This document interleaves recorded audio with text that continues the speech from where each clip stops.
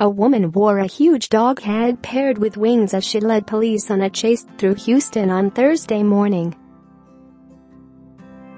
Police responded to a call from the Stripes gas station in Southmore at 9:30 a.m. and was told that 30-year-old Colleen Dickens had allegedly stolen $10, cigarettes and a lighter.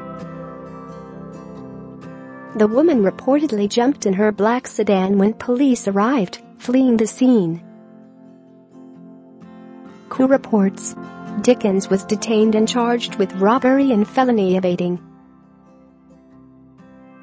Share this article. Share the suspect was extremely combative and spit on several sheriff deputies. During the booking process, therefore, a spit guard had to be placed over her mouth in order to get her mug shot taken, Pamela Greenwood, public information officer for the Harris County Precinct, said to KPRC. Video shows the moment Dickens exited her vehicle, and she can still be seen wearing her dog head. But her mother asserts that isn't the type of person her daughter is.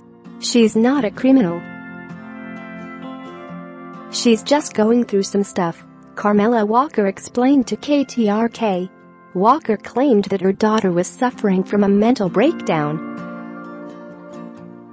The mother added, she was just getting back to herself. It's just like all of a sudden, things started spinning out of control. According to the woman's uncle, Dickens is a mother of two and has been working to get her life back together. She's a very good person. She loves her kids very much. She takes care of her kids, said Elridge Walker. Dickens remains in Harris County Jail. Her bond is set at $10,000.